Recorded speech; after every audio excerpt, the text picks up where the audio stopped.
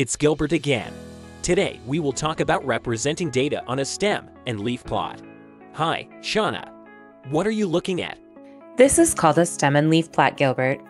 This is a way to represent data. This column is the stem, and this column is the leaf. Interesting. I have never seen one of these charts before. What does each column represent? Well, Gilbert, first, let's look at the key listed under the chart. This shows us the stem, 2, and the leaf, 3, equals 23. In this particular chart, the leaf is representing the ones place, and the stem is representing the tens place.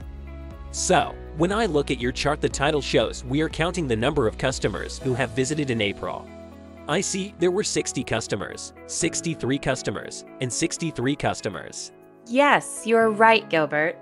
Let's add more data to the chart. Yesterday, 84 customers came in, and I need to add it to the chart.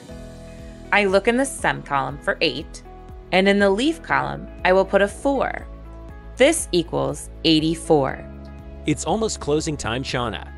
How many customers came in today? It was a slow day today, Gilbert. We only had 59 customers. Okay, so to chart it, we will look for the stem of 5, and then the 9 will go in the leaf section. That is correct, Gilbert. Why did you use a stem and leaf plot? We do this to gain an understanding of how many customers are coming through each day.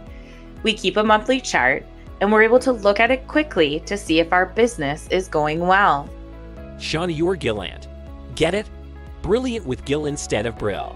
Yes, Gilbert, I get it. You always come through with a good pun.